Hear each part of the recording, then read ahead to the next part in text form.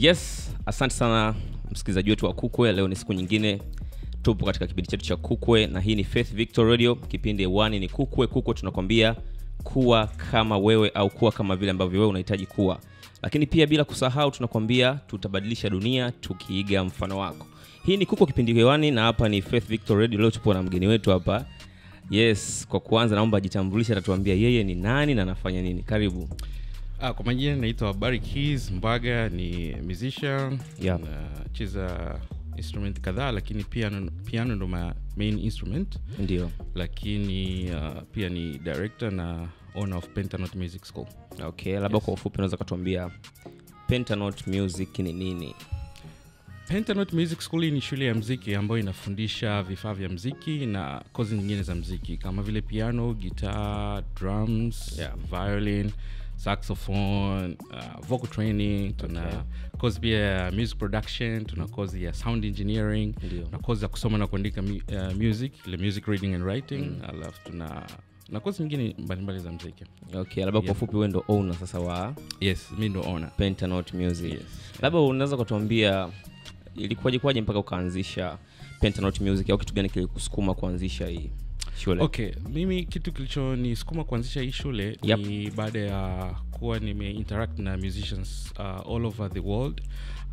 Actually nimepata fursa ya kuplay na ama kufanya kazi na musicians mbalimbali kutoka duniani. Ndio. So nikaja nikagundua kwamba sisi tunacholack ni ile music knowledge. Okay, music knowledge. So tuna watu ambao wako talented lakini wanakosa ile knowledge ambayo inaweza kutunganisha na wanamuziki wengine mbalimbali duniani. Okay. So ile wazo likawa limenijia. Of course na pia nilikuwa napenda kushare. I like to share what I have. Kwa sababu kusema kweli hii ndo kilichosababisha kikaanzisha hicho, kwa sababu I like to share. Mimi ni mtu ambaye ukiniuliza chochote ambacho ninachokifanya, I'm very open to share. Okay? So kwa kwanza hivyo, so baadaye watu wakawa wanakuja mbalimbali, they want to learn kile ambacho ninachokifanya. So nikaanza like kama kufanya tutoring ya kuwafundisha nini one on one, mtu anifuata nyumbani na mwelekeza. So later on ndo nikafikiria baadaye kuanzisha shule. Nilikuwaje mpaka wakatambua sasa? Kutambua? Yaani walikuwaje mpaka wakatambua sasa huko nyumbani unafanya issue gani? Ilikuwaje mpaka wakaelewa sasa I think ni social media. Okay. Ni social media. Yeah. Okay. Yeah. Okay, labda nikuulize swali la mtego kidogo. Wewe unafikiri kwamba shule yako ni bora zaidi? Yes, it's one of the best kwa sababu kitu cha kwanza sisi wote walimu tuko certified. Okay. Yani tumesoma music, so ni professional kufundisha. Naposema hivyo ina maana we are music educators. Okay. Naposema music educator tuna music education. Kuanzia mimi mwenyewe nimefanya music educations na nimekuwa certified na vyuo mbalimbali kutoka abroad ama nje ya nchi. Kwa hiyo ndio maana nasema we are the best. Okay. Labda mbinu ambazo mnazitumia nyinyi na mitaala yenu huaga inaendaje? Okay, sisi actually tulikuwa tunatumia mitaala ambayo ina recognize na sehemu mbalimbali duniani. Ndio. Kufundishia muziki. Lakini later on tukajifunza okay, kwa dunia jinsi inavyoenda sasa hivi we need to unataka kuelewa kwanza mtu anapokuja kwako kama mwanafunzi, you don't need to kumtreat kama mwanafunzi tu, unataka ujue nini kimemsukuma yeye kuja kwako kwanza. Unaona? Kwa hiyo ukishajua kwamba nini kimemsukuma kuja kwako, so unataka satisfy kile ambacho kilichomleta kwako kwanza kabla hujaanza kumpa cha kwako. Umeona? So later on ndo tukaamua tubadili hivyo katika mfumo wa namna hiyo kwamba tunahakikisha kwanza mtu anafikia malengo yake yale yaliyomleta kwenye Pentanote Music School, kuliko tu kwamba kusema kwamba tunamfundisha muziki alafu mwisho wa siku kaondoka hajapata kile nilikuwa nafikiria kwamba ningeweza kuwa namna fulani. Lakini sawa amenipa lakini sijafikia ile dhumuni. So dhumuni hasa sisi ndio tukirudi nyuma hapo umeniambia kwamba ulikuwa unafanya instruments, ndio? Yep. Labda unapiga keyboards, unapiga drums na nini. Wakati unaanza ilikuwaje? Kwa mfano unajua kuna ile anakuja mwanafunzi, si ndio? Kipindiko huna walimu wenzako kama sasa hivi. Ndio. Wanakuja wanafunzi, mimi nataka kupiga ngoma, mwingine sio nataka nipige keyboard, si mwingine nataka nipige gitaa. Ndio. Ilikuwa unawezaje ku make time management pale, kufocus na huyu kwenda kwa huyu? Time management nafikiri haikuwa ngumu kwa sababu nakuwa najua kwamba na muda fulani na mtu fulani mpaka muda fulani, ama wanafunzi fulani mpaka muda fulani. Then nikishajua hivyo na make sure kwamba ratiba zingiliani. Basi ndio hivyo tu, time management. Okay. Yeah. Labda kwa kuendelea hapo, unaweza kutuambia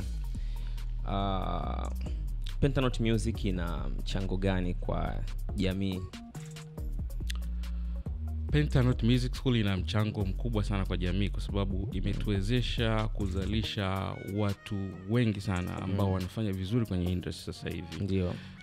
Ukizingatia kwamba we are the best, tunatoa best musical educations.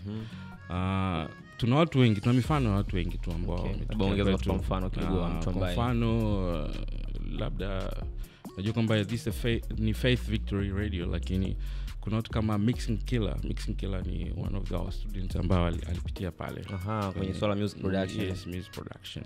Na piano. Of course yeye aliniambia kwamba najua nina idea ya music production, lakini I think if I want to be the best, I need to know the piano. Kwa sababu nimegundua kwamba producers wengi wanafanya vizuri kwenye piano. Na hicho ndio kitu ambacho sisi we are proud of kwenye music production, kwamba tunahakikisha mtu anakuja kusoma course ya music production anakuwa na uwezo wa tunampa na offer ya kusoma piano instrument, kwamba kwa sababu tunaamini kwamba if you want to be a music producer, ni lazima una knowledge ya muziki.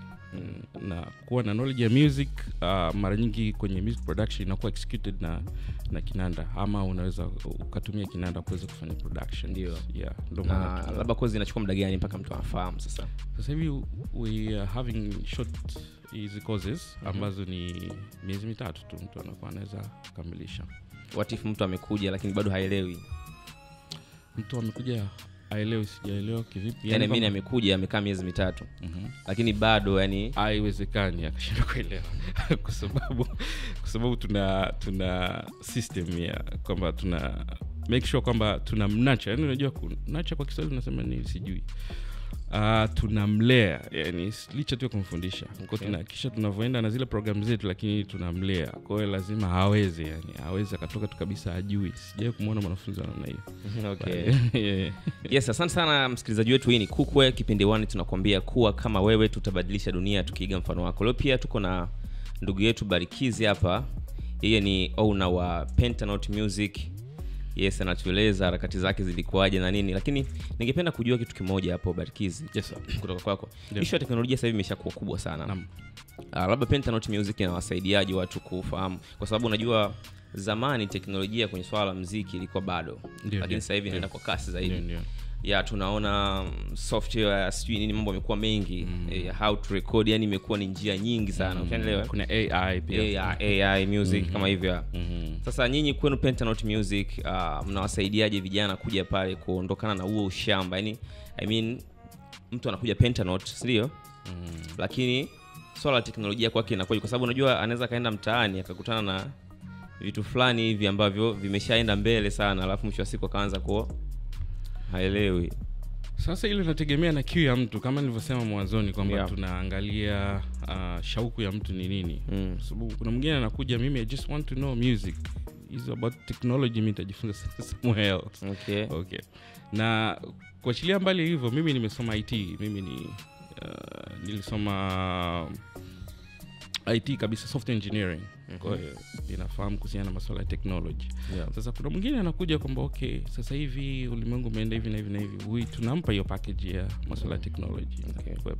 Na actually tunafikiria, kwa sababu tunataka kuanza courses mpya next year. Ambazo hizo courses zitakuwa ni kitu kwanza ni music business and entrepreneurship. Sababu kwa musician peke yake itoshi. So you need to monetize, kuweza kujipatia kipato kwa kutumia huo muziki wako. So mtu mwingine anaweza kuta ni mwanamuziki mzuri, lakini ajui ni namna gani anaweza kubadilisha muziki wake ukaweza kumletea kipato.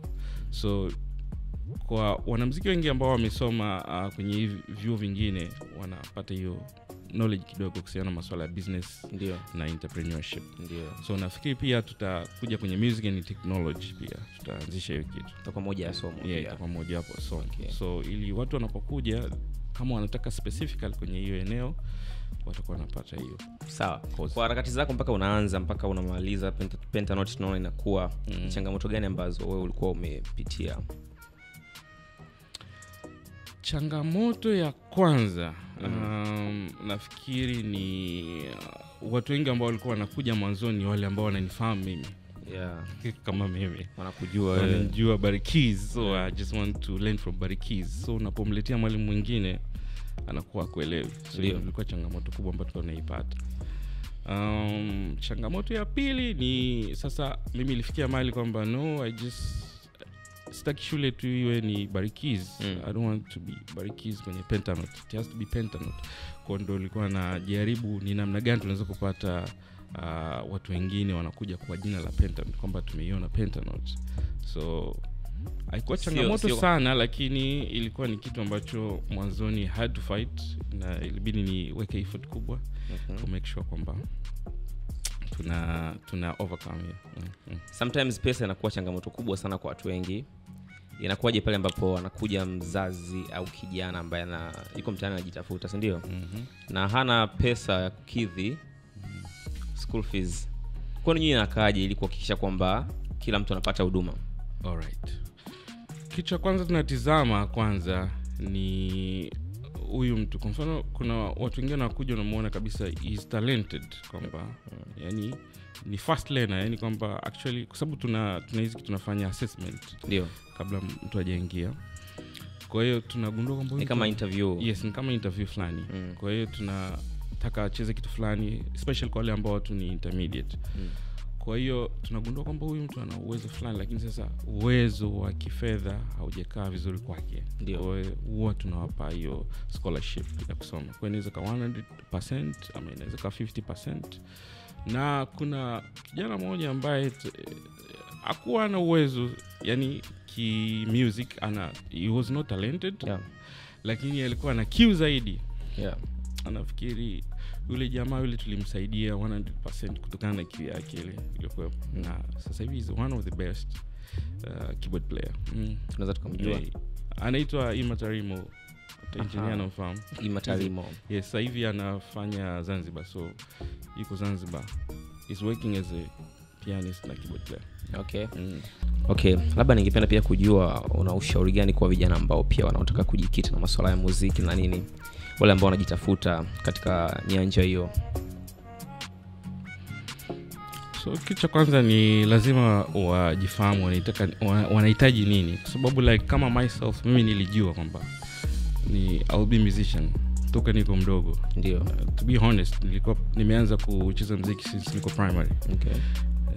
Kumbuka ilikuwa 1997 nilianza kama drama. So mpaka kufika 2009 nilikuwa najua kupiga baadhi ya vyombo, yani keyboard, guitars, bass guitars. So nilijua kwamba nitakuwa musician. So nakumbuka tena nilipomaliza darasa la 7 standard 7 nilimsumbua mama kidogo kwamba no, sitaki kwenda secondary, nipeleke shule ya music, kwa sababu nilisikia kuna shule iko Nairobi ya music. Ndio. So I knew that kwamba nitakuwa musician. Lakini vile vile unataka ujue kwamba unataka kuwa ni mwanamuziki wa namna gani, kwa sababu unataka kuwa ni mwanamuziki just to play for fun ama ni professional musician. Okay. Unaweza kuelezea hapo kidogo?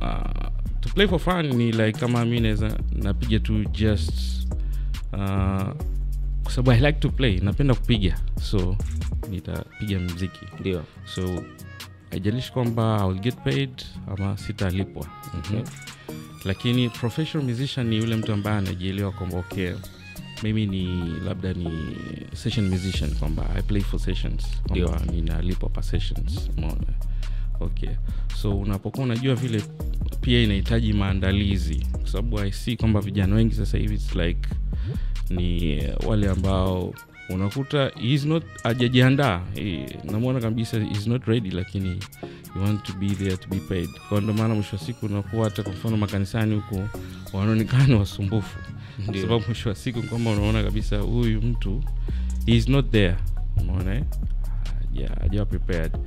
Kitu cha pili ama cha tatu nachokiona ni kwamba musicians wengi sasa hivi they are doing like nionekane kwamba mbele za watu yes kwamba nionekane na nipate jina, ni acknowledge nipate jina, ndio focus yake au nionekane nimepiga instrument fulani beyond the instrument ili niweze kupost Instagram, Facebook, social medias.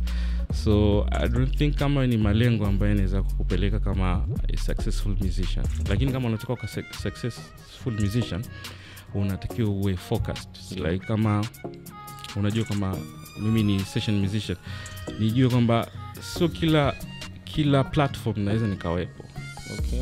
Kama kuna platform hawezi kufikia mahitaji yangu, requirements zangu, so lazima uweze kuwepo kwenye kuperform kwenye hiyo platform.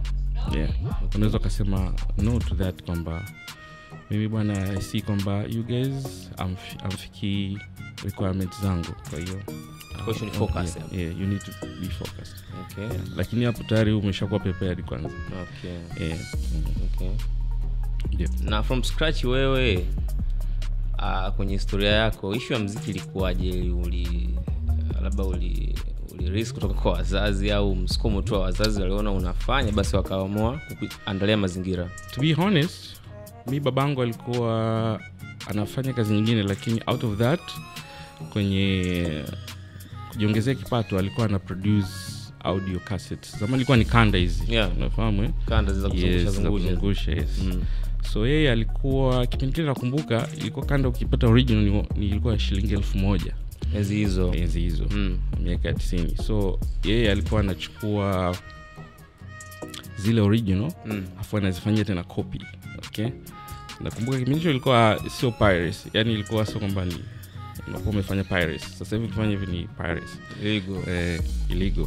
Kipindi hicho alikuwa anafanya ilikuwa ni anazi overdub, alafu mwisho wa siku anaziuza 700 kumbuka.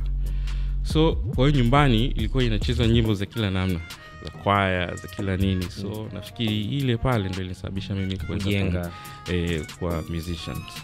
So ilipofikia darasa kama la pili hivi nilikuwa natamani sana kupiga drums kwa sababu naona kanisani kuna drama anacheza. So nilimshawishi mama, lakini naona mama anielewi. So siku moja tu akashangaa nyumbani kuna mavitu yanalia, kumbe nimejitengenezea drum set yangu kwenye chumba changu napiga. So baada hapo ndo akasema okay, inabidi tumpeleke shule, peleke pale kwa mwalimu wa church sasa kanisani pale. Sasa ubani kwamba pia nilikuwa nikipelekwa kwa mwalimu pale, wao wakifika wanafanya mazoezi yao. So nilikuwa sipati time, najikuta mpaka narudi usiku wa manane, lakini sijapata time. Lakini mimi siku complain kuhusiana na hiyo. Always nilikuwa na namna yangu ya kujifunza. Nilikuwa nachukua tu mikono na nafanya mazoezi. So breakthrough ikaja katokea siku moja. Kwa sababu kanisani kulikuwa kuna kikundi kimoja ambacho kilikuwa ni cha kwaya kuu ambao ndo walikuwa wanafanya mpaka praise and worship. Wamesafiri. Sasa kwenye hizo kwa zingine hamnaga drama. Sasa moja nitumie. Sasa nakuja nafika kanisani namkuta kuna dada mmoja ndo anapiga drums. Sasa huyu namjua ni mwimbaji. Sasa nikamwambia huyu mbona sasa sio drama, kwa nini anafanya? Kwa nini amekaa kwenye drums? Mimi ndo nataka nipige. Yaani najiambia hivyo kabisa. Yaani was very confident. Mimi ndo nataka nipige. Nakumbuka kipindi hicho kanisani ulikuwa ruhusiwa kuingia mpaka umebatizwa, umefikia umri wa miaka 13 na nilikuwa mimi sijafikia miaka 13. Lazima uingie. Kwa nilikuwa na namna yangu ya kuingia kanisani vile. Na wachenga wale nani deacons anaitwa nani? Deacons mashemasi. Yes. Na kwepa mpaka naingia ndani. Sasa hiyo nimeingia pale ndo namkuta hiyo dada. So kufikia pale nikawa nimejisemea kwa sababu wanaanza alafu kuna kuja mtu anafungua ibada. Nasema tu wakati anafungua ibada huyu dada atanyanyuka. Kinyanyuka tu mimi naingia kwenye drum set. kweli ikatokea vile vile, nikaingia kwenye drum set. Wewe mtoto unafanya nini hapa? Nikamwambia nimekuja kupiga drums. Unajua kupiga drums? Nani amekufundisha? Sasa nikajua kwamba nisiposema yule mwalimu nitatolewa kwenye hiyo drums. Kwa kabidi nimtaje jina yule mwalimu. So nilipopiga drums, kila mtu akawa ameshangazwa kwamba siku zote kumbe hapa lakini unajua kupiga drums. So mpaka ile kwa inarudi akasema huyu jamaa mbona anapiga drums? Huyu mtoto anapiga drums siku zote. Na kwa muda ulichukua muda gani mpaka kurudi kanisani? Nini? Kwa ilichukua muda gani? Ni wiki moja tu. Okay. Kwa next Sunday wakawa wamerudi. So ndo nikawa assistant drummer, lakini baadaye ya kuwa assistant drummer nakumbuka yule drummer naye akahamia kwenye instrument nyingine. So ndio kwa drummer. Yeah. Sawa, nimejifunza muziki. Hapo tumeona ni ngoma. Lakini wewe umetuambia kwenye instrument unafanya vitu vingi sana. Yeah. Yaani nataka nijue how ilikuwaje, kwa sababu unajua the imeanzia hapo. Okay. Sasa ilikuwa 97, kufikia 99 tulikuwa tumehamia kwenye kanisa lingine. So before kwenda kwenye ile kanisa ikabidi nijifunze kupiga instruments zingine, kwa sababu nilijiuliza kwa mfano kama ile kanisa tu pekee yake ndo wana drums, nikienda kwenye kanisa linaloanza tutakuwa kuna drums kweli? So I had to learn other instruments. Sasa namna ya kujifunza drums ndo kujifunza instruments zingine ndo nikaanzia hapo. Lakini kumbuka kipindi kile hamna mtu anakufundisha. So it's like una observe tu wanavyopiga, alafu mwisho wa siku unamuuliza nini umefanya. Nakwambia hiyo ni G, hiyo ni C. So hivyo ndio nimejifunza. So baada ya kwenda nikawa na observe, ni hiyo nilianza kwenye gitaa, nikajifunza bass hivyo pia. Sasa hivyo kuja kwenye keyboards, mimi sikuwa naipenda keyboard actually kipindi kile. Lakini kwa tunapenda jinsi watu wanavyopiga. So nilikuwa na observe wanavyopiga, then baadaye wakiondoka na napiga keyboard. Sasa ndo siku moja wakati watu wanasikiza napiga keyboard, akasema mbona you play kwenye keyboard zaidi kuliko kwenye vyombo vingine? Yeah, are you serious? Yeah. Kwa ndo baada ya hapo watu wanaendelea kuinsist nipige keyboard, ndo nikawa nimehamia kwenye keyboard. Basi nakumbuka kwa ni 99. Yeah. Okay. Ndio nikaingia kwenye keyboard. Okay, nimekuelewa vizuri, lakini pia nataka nifahamu kitu kimoja. Apart from kupiga muziki, kupiga instruments na nini, wewe kwenye, kwa sababu muziki bwana unahitaji mazoezi. Kwa mimi ninavyoelewa unahitaji mazoezi. Wewe ni mwalimu, lakini wewe pia unaweza kuwa ni baba wa familia, si ndio? Sometimes unaweza kuwa huko kazini, si ndio? Unamfundisha labda mwanafunzi leo, umefundisha kupiga gitaa, si ndio? Lakini pia labda kutuseme kwa siku nzima uko unafundisha gitaa tu, si ndio? Lakini pia hujafanya mazoezi ya kinanda, si ndio? Ukarudi nyumbani umechoka ukalala. Lakini kesho unahitaji tena mwanafunzi anakuja anataka ajifunze tena kinanda.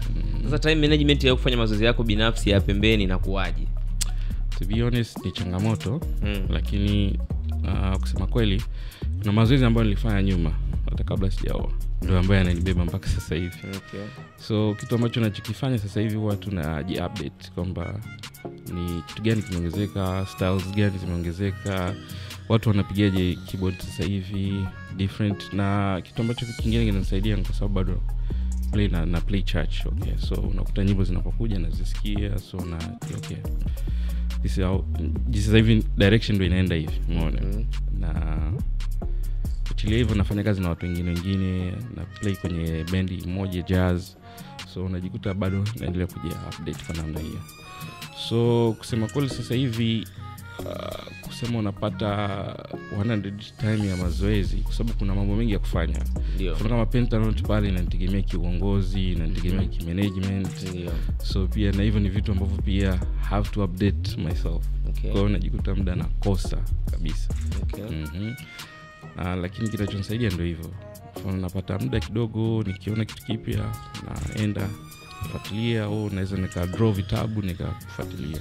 Yeah. Okay, napenda note kujiendesha kwake inakuaje? Labda nimeona umegusia swala la management au labda kuna watu pia wana share hapo, au jinsi gani ambavyo nyinyi mnaweza mkarani hiyo Pentanote? Unaongelea kama shareholders ama? Yeah, okay.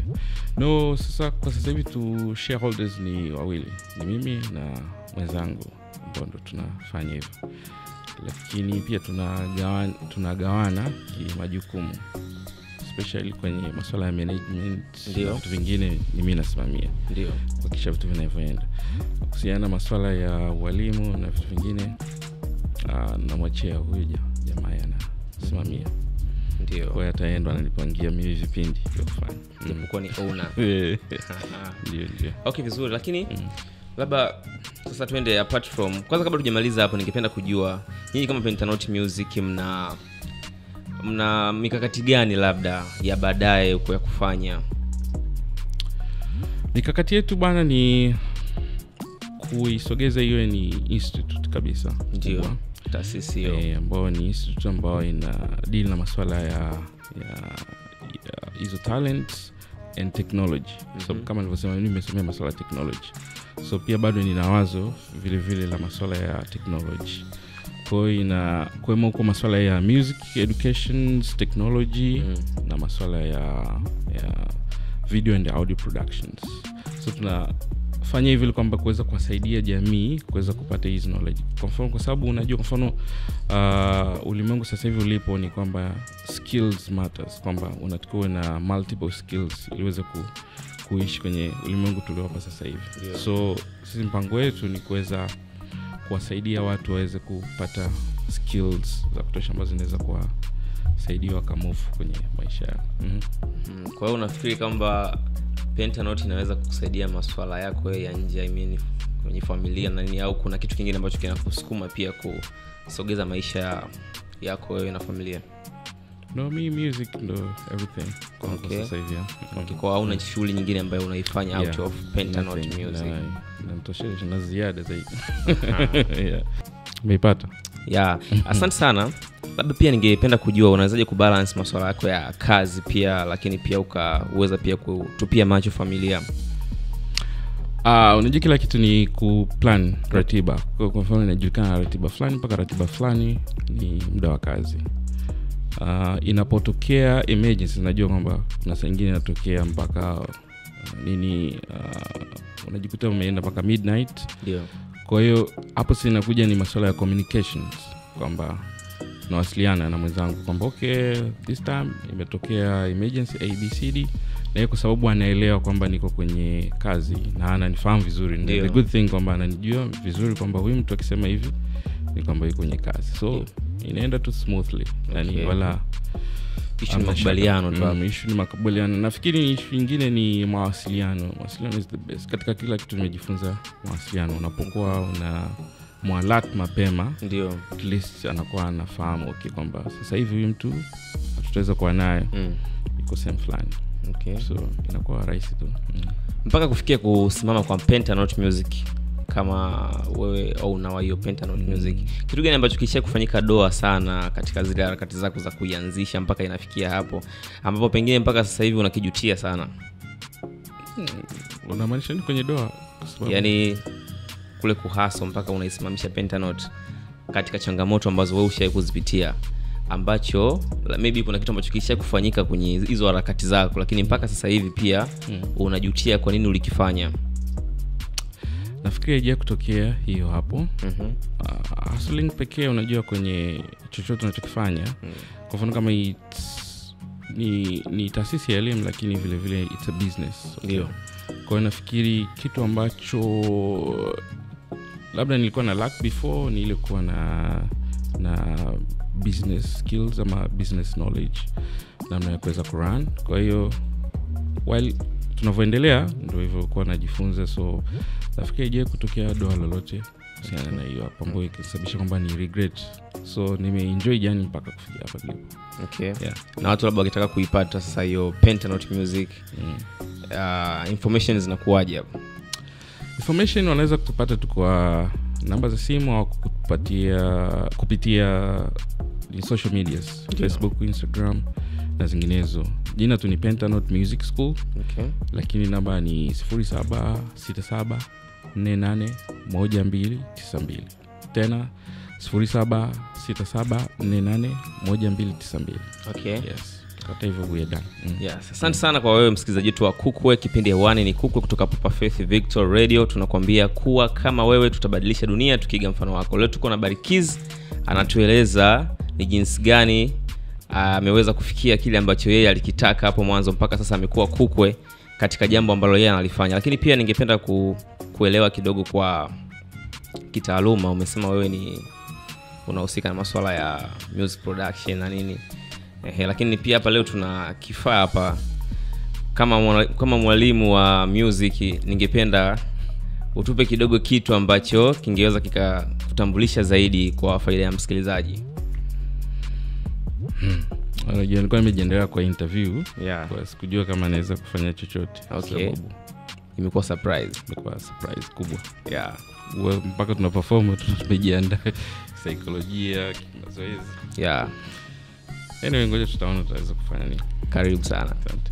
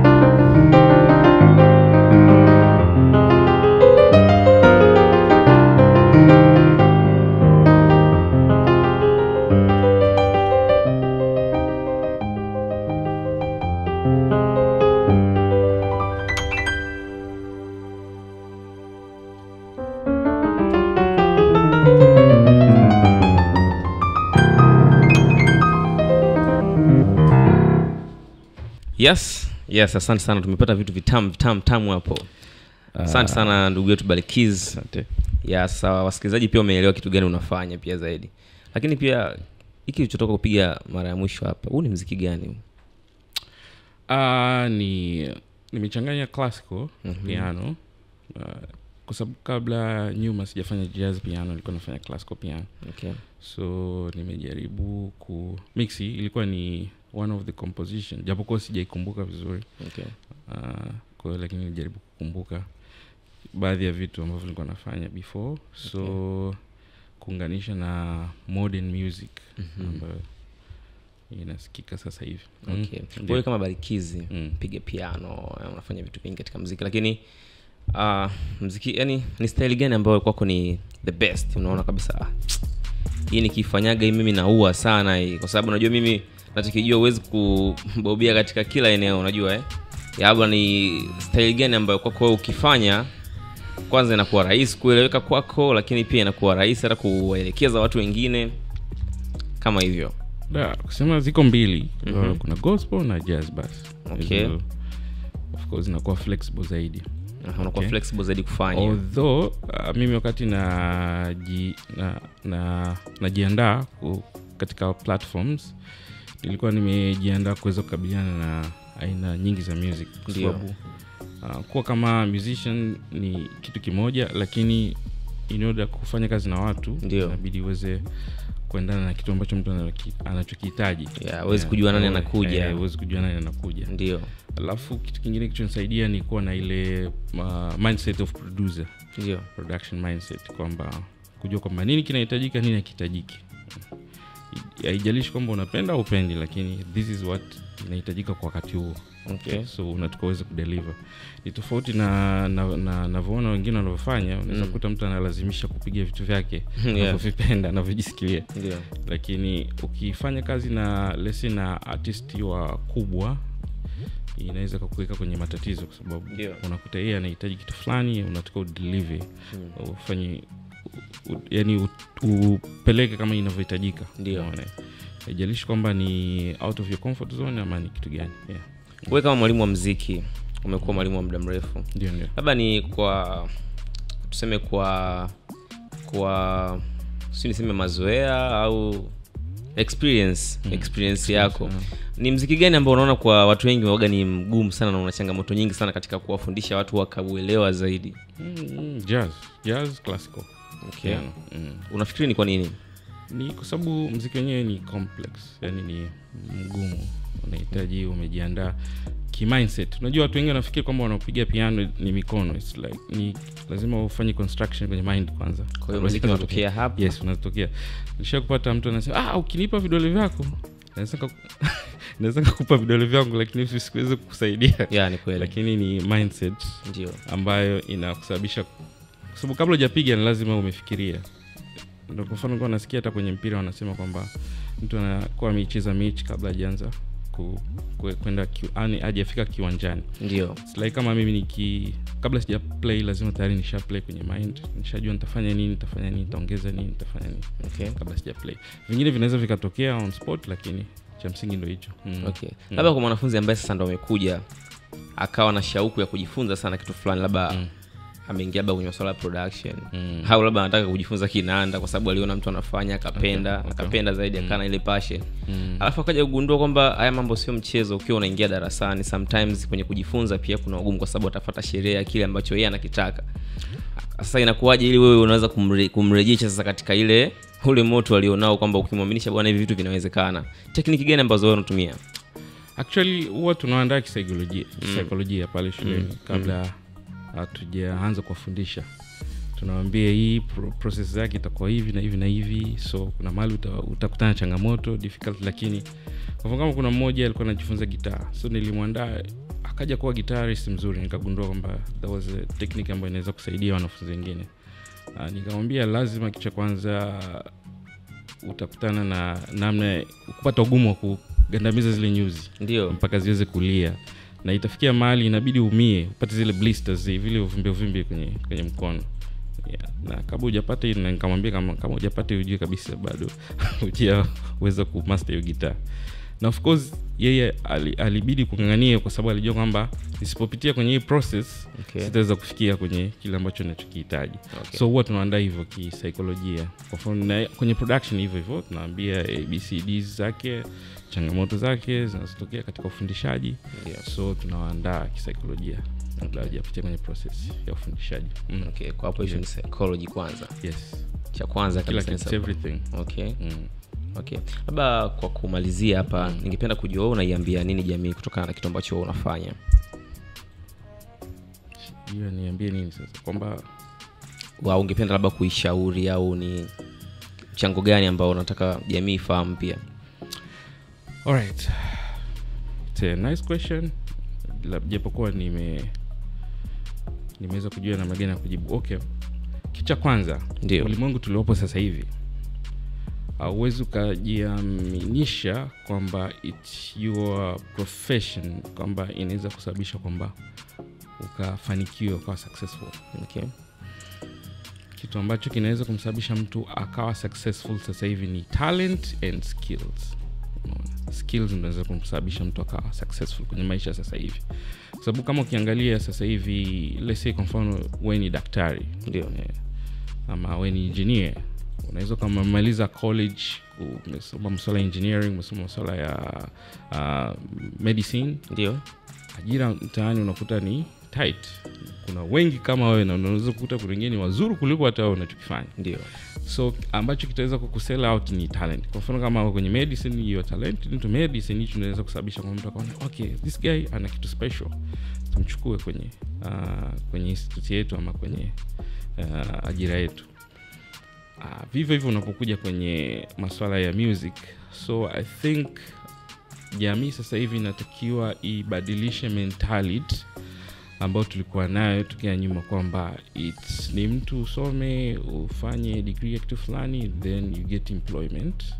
Sasa hivi hatuko kwenye hiyo dunia, na hiyo dunia mimi nilianza kuiona kabla hata Magufuli hajaingia kwamba inaanza kuisha, kwamba sasa hivi mtu ambacho kinaweza kumpeleka mbele ni talent and skills, na isiwe skill moja, you need to have multiple skills. Multiple skills. Kwa mfano mimi hapa unaweza kuona ni musician but I do photography, I'm good in photography, I'm good in videography, na fanya masuala ya sales and marketing, unaona, kwa sababu nimegundua kwamba nyuma niligundua kwamba ni hivyo vitu ambavyo vinaweza kukusell ukawa special. Okay. Yeah. Kuliko kusema nitategemea tu kwamba nimesomea masuala ya udaktari. Sasa hivi wengi wanakuja ni madaktari, nakutana nao they don't have hawana employment, hawana ajira. Okay. Kwa hiyo nafikiri wazee sasa hivi wawekeze huko, ama jamii kwa ujumla iweze kuwekeza kwenye upande huo. Okay, labda swali la mtego kidogo. Unafikiri kwa nini swala la muziki limekuwa kama issue fulani sio official sana? Yani inatokea mzazi unambeba mimi ndani kasome muziki, naona kama vile ni uhuni. Well, sasa hiyo ndo nachokisema, hicho kipindi kinaisha sasa hivi. Hicho kipindi kwa miaka 90, miaka 2000. Na of course they were right kusema hivyo, kwa sababu hawakumuona mtu ambaye alikuwa successful kwenye muziki. Umeona? Kwamba useme kwamba tuna mfano wa mtu mmoja yule pale ambaye yuko successful, lakini sasa hivi ni wengi. People wanapata hela kutumia music industry. Umeona? Ndio.